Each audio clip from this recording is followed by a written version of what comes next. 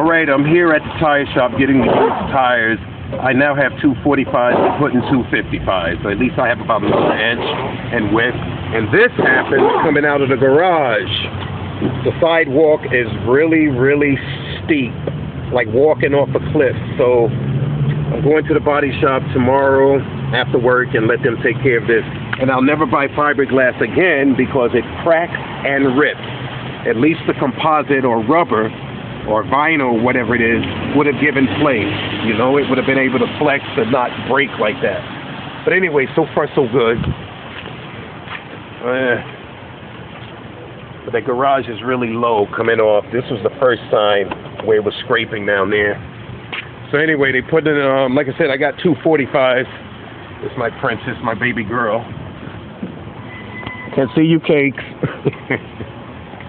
But she's there. That's about it. I'm gonna sand and prime and paint these jet black. This is ridiculous. But anyway, so far so good.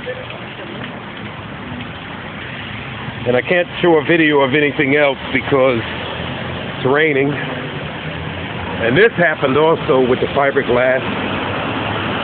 Due to the cam robbing of the vacuum for the brake, I backed up about 2 inches into a lamp pole. The base touched the fender part here, and it got a rip and tear in the fiberglass piece there a week after driving the car. So as soon as I find a composite, I'll be much happier. Let me see what's going on in here. This is the only place in Brooklyn that I was able to get in touch with since early this morning, and they said they could get me the 2 sides that I need. And this is the man right here. Hey, yes. I got the 255, 60, 15. I'm gonna try to get the center caps. Do you have those center caps pieces for those? No. Okay. And now I got some thread. I got some grip on these, you know. And the other one, this is the grip I had prior. Just flick straight across. And these are on the 307Os.